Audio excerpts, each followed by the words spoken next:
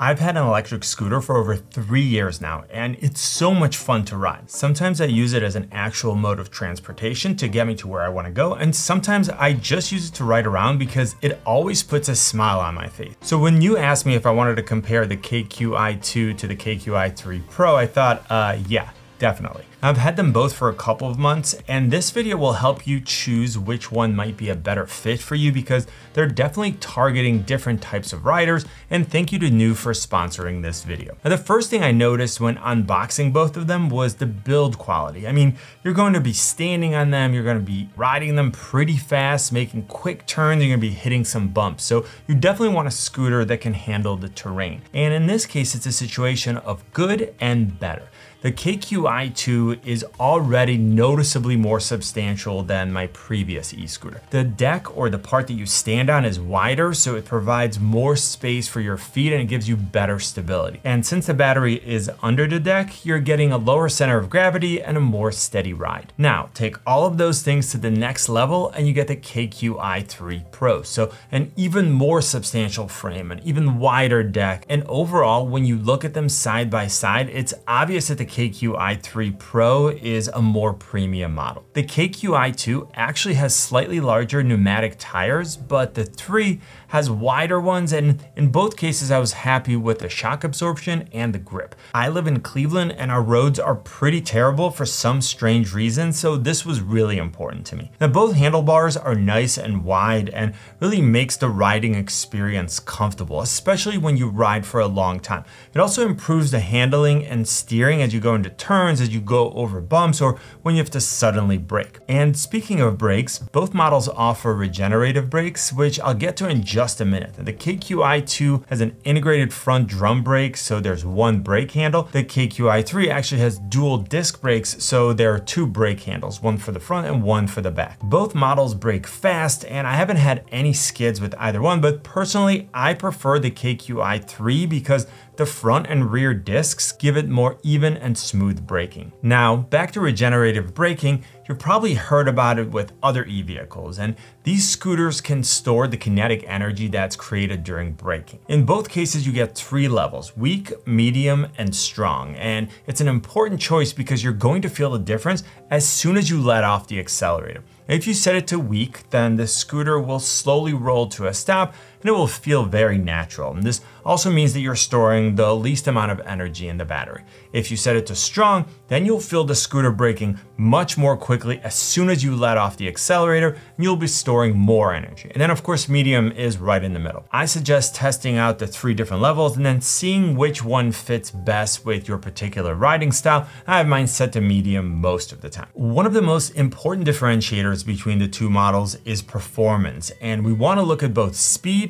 and range. So the KQi2 has a top speed of 17.4 miles per hour versus 19.9 miles per hour on the KQi3. We're looking at about a 2.5 mile per hour or 4 kilometer per hour difference. When it comes to range, again, we see that the KQi3 Pro comes out ahead with 31 miles or 50 kilometers versus 24.9 miles or 40 kilometers on the KQi2. And this is a function of the motor power and the battery. So first of all, we're getting a 300 watt motor on the KQi2 versus 350 watts on the KQi3 Pro. You can actually feel the difference in the faster acceleration on the KQi3 Pro and the fact that it's better at handling steeper hills. I said this in the beginning, but I have a smile on my face every time I ride these. They're both super fun, and this additional performance is just a bonus. When it comes to battery life, we're getting a higher capacity battery on the KQi3 Pro, which is something that I welcome with every device that requires charging. One thing that I was super curious about was the charging time, and we're looking at 7 hours on the KQi2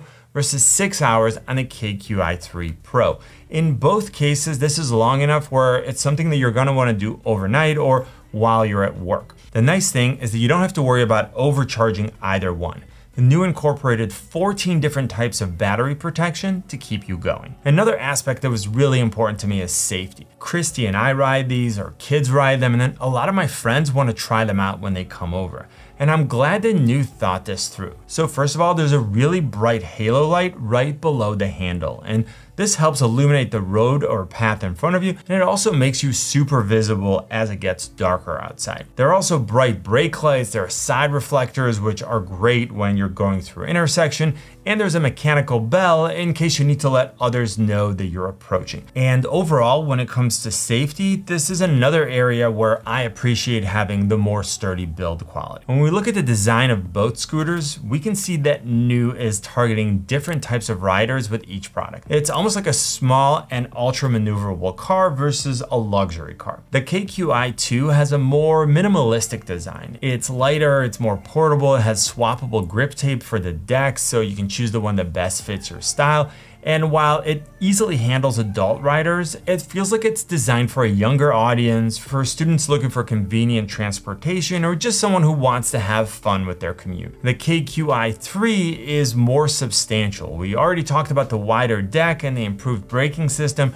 It's heavier, and because of that, the ride is less bumpy, it's more comfortable, more stable even with the higher speeds and the longer range. So I think it's a better fit for professionals and for power commuters who are looking for a more efficient ride to work and maybe want to skip those high gas prices. Now I talked a little bit about the weight, so I want to discuss portability. The KQi2 is slightly lighter at 40.6 pounds versus 44.75 pounds on the KQi3 Pro. When I first got these, I remember thinking like, whoa, these are bigger and heavier than my current scooter. And I was worried about how that would impact portability. So yes, they're a little less comfortable to carry than my old scooter, but what I gain in riding comfort, stability, and performance easily outweighs, you see what I did there, the slight inconvenience. Now, as far as size, both are the same length. The KQi3 is slightly taller when extended, but both fold down to the same height, so they're very easy to store, and you should be able to fit them in the trunk of a car if that's something you need to do. When it comes to changing settings and controlling both scooters, you have two choices, either the integrated display and button,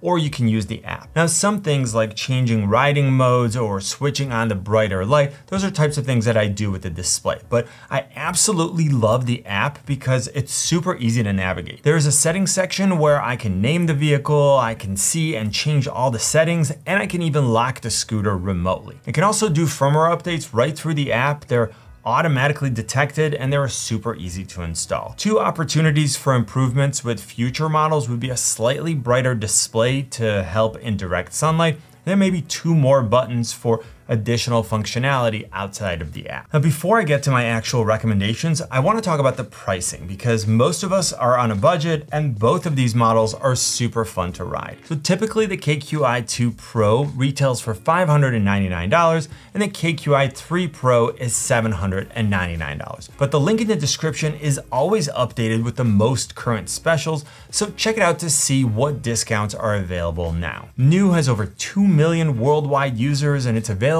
in 49 countries, and I've been very happy with the performance of both models so far. The KQi2 has a clean and minimalistic design, good comfort and stability, swappable grip tape, it's available in white or gray, it's light, it's a great option for someone who wants premium safety features and reliability at a lower cost. The KQi3 is the more luxurious option. Mine is ultra black, it also comes in rose gold, has better performance in terms of range and speed, it's more comfortable to ride, and it has a more advanced braking system. So if you have the additional budget, it's an absolutely fantastic option.